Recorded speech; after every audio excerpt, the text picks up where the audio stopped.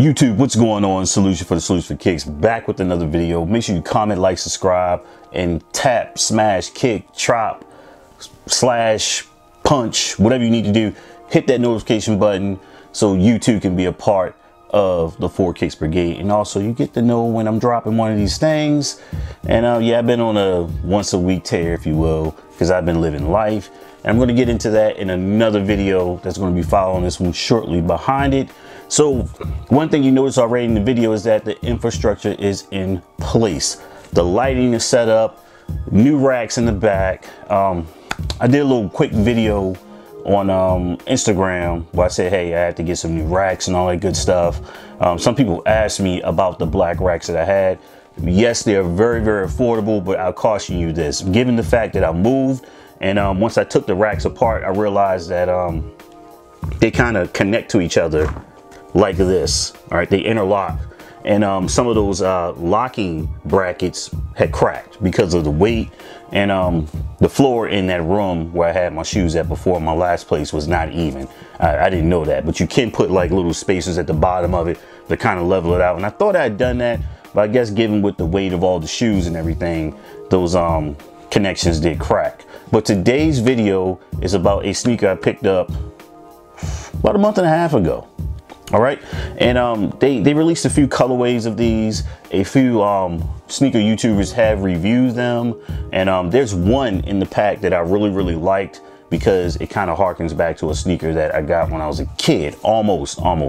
But we're gonna get into it. I'm not gonna hold you up too long and drag it out. So right here in this box,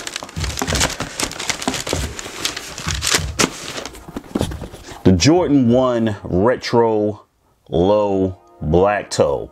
I don't own the black toes. I don't own the bread toes either. It was one of those times I was well, the black toes dropped and I wasn't really checking for retro Jordans at the time like that. I was an Air Force One guy. The bread toes dropped. I did not get my lazy self up and pursue that sneaker, which is why I don't have them in collection, but I'll get them eventually one day. It's okay, it's just a shoe at the end of the day. But this one right here is a nice affordable option. A lot of people don't like mids. You saw my video. Shout out to everybody that's still contributing to the activity of that video. I think it's approaching 35,000 views right now, with over something like 1,000 comments on it somewhere in there. At least 2-3 times a week I get a notification that somebody chimed in on that video. I cannot say what I did to get that video to that point. I did do some cool editing, if you will. I did the same hashtags, you know, SEO type stuff, but I guess the title is really what did it. But anyway, back to this shoe, coming in at $90, very affordable. You know, for the sneakerheads out there. And like I said, I got something right here. I don't know what that is. It's like glue or something. But at $90, really affordable. Still a very dope sneaker. A lot of people don't like lows. A lot of people don't like mids, like to retrace what I just said.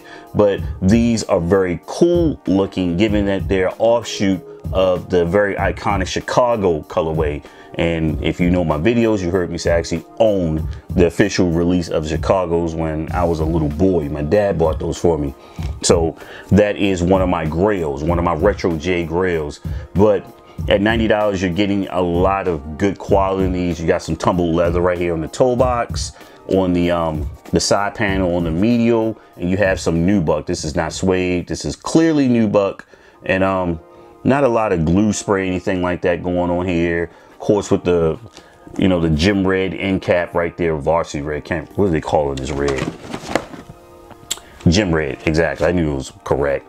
I'm kind of getting really good at the shades that Nike Jordan brand uses.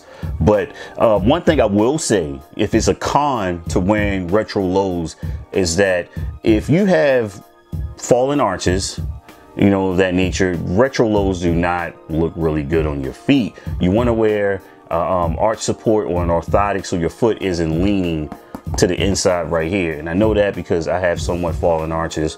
Well, yeah, I have fallen arches, and also having a right ankle injury that causes my foot to lean. If you watch my on foot video, if you paid attention in my retro 4s, bread cement, black cements, if you will. My right foot leans a little bit due to an injury, and I didn't put the orthotics in that shoe. But these are really, really dope. And style-wise, these lows look really good with a tapered jean. I'm not gonna say skinny jean, thing like that, or extremely skinny. That's on you. Or a tapered sweatpants. If you're someone who likes to wear a boot cut, who wears boot cuts? Or you wear like a regular cut jean and it sits down over here, and you try to tuck them in behind here, they aren't gonna look good. They don't look good for a lot of sneakers anyway, but it's your money, it's your preference and things like that. So you wanna watch the styling of it so it doesn't look a little peculiar, if you will, if you're into how your fits look and things like that. I'm somebody who pays attention to that. But yeah, the tongue is a bit more pronounced on here because it appears Jordan Brand is going for the skateboard-esque effect with these, aesthetic, pardon me, the skateboard aesthetic with these. But yeah, I only have a few pairs of lows in my collection. I actually sold a pair. If you go way back in my well, actually it's in the collection video when you first come to my channel. I have a green pair from the City Pack, the Paris City Pack, that are called the avocado croissants because the colorway looks like the skin of an avocado. But these right here, I got these for the super low at the Nike Hillsborough clearance store. If you know about the clearance stores, make sure you got some time. And yeah, you're gonna spend some time in here. But these are the breads, but it's not the material bread, if you will, because these are nylon. It's a black nylon, red nylon with leather around the heel and the toe, and right here along the lacing system and the ankle collar. But yeah, they also have that pronounced tongue right there. Oh, backtrack for a second. The QR code does appear on these releases. A lot of people were talking about that. I haven't scanned it yet and see what comes up, but that's to combat the bootlegging that goes on. So we're gonna slide these off to the side down here. Next up is a pair of straight dead stock. I mentioned these when I reviewed the metallic mids.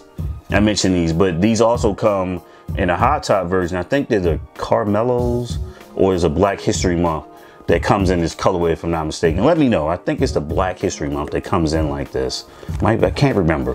I do remember a black and gold sneaker right here. But these are actually a grade school. And they got extended, as you can see right here. You got your 9 youth. This is a sneaker that, oh, this is $80 because it's grade school. This sneaker I picked up and put down several times, going back and forth if I was going to buy, if I was going to wear them or not, and decide to wear something different. The reason for it is that if you know anything about retros and patent leather, they crease like all get out, and you should wear some force fields in it if you care about creasing and things like that, because I have the anti-gravity machine, and I have another pair of ones that are patent leather that crease pretty well at the same time. But these are dope. Get those in there. But what did I pay for them if they were $90? You guys know I get the wonderful discount, and I believe I paid about $76 for these with the discount. Yeah, $76, all right, with the discount. And I bought these on April 6th. Yeah, April 6th at Foot Locker. So most definitely, well, $82 after tax. So knocked off, you know, almost $8 off there. But a dope sneaker. Will I get around to wearing them? I'm not sure yet. And I held off on these because I was in the process of moving when I bought these. So they kind of just went straight into the closet, then into the box, then back into the closet over here because they didn't make it on the shelf over here. All right, if you know my collection, you watch the videos historically, you know, everything is not right here. This is just for display purposes. I have sneakers in other locations in my home. But make sure you comment, like, subscribe, tap that notification button so you know when I'm dropping another one of these things. Yes, the solution. What are you doing? Where you been? I'm going to get into that in another video, and we're going to chop it up. I told you the channel is evolving. It's not just going to be about sneakers anymore. It's going to be about some other stuff because there's more to life than copping kicks. And to be honest with you guys, I have passed on quite a few releases within the last 2-3 months because my focus has been elsewhere with sneakers. It's been, yeah, I like those. And before it's kind of like, oh yeah, I'm just grab those because those are on sale, whatever.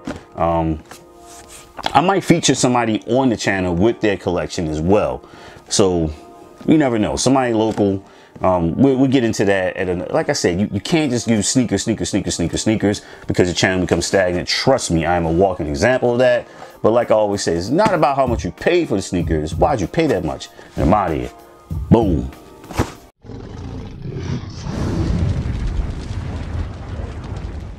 The solution.